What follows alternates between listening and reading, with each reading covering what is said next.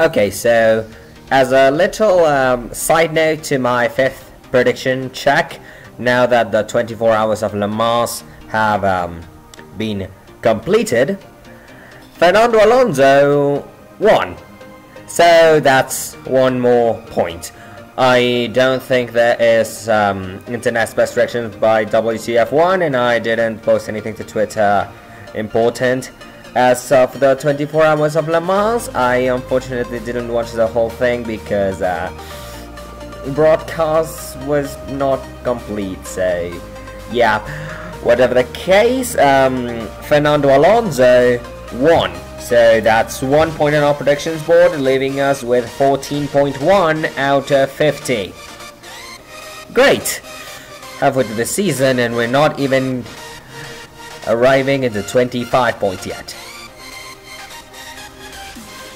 Anyway, obviously, as you know, the WEC doesn't give the crown to just one driver because each car has 3 drivers.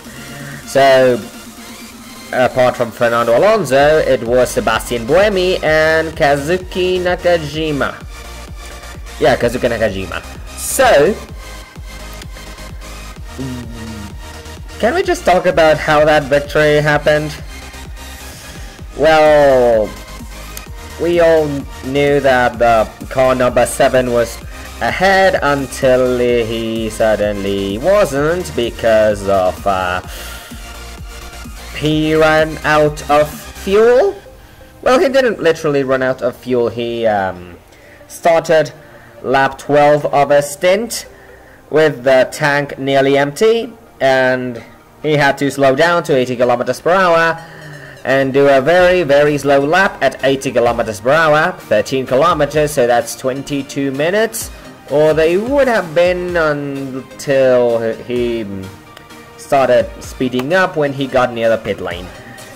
He got there and got his fuel charged. And then to seal his victory, the stewards came along to give him 10-second stop and go penalty twice. Anyway, thank you Le Mans stewards for giving the victory to Fernando Alonso. Although I think that fans of Petito Lopez will be mad. Anyway, thanks for watching, and coming soon, I guess, I hope I can stop procrastinating on doing it, making a little tribute to CinemaSins by commenting on a Disney Channel movie called Zombies. Great! And thanks for watching. We have one more point, and bye bye.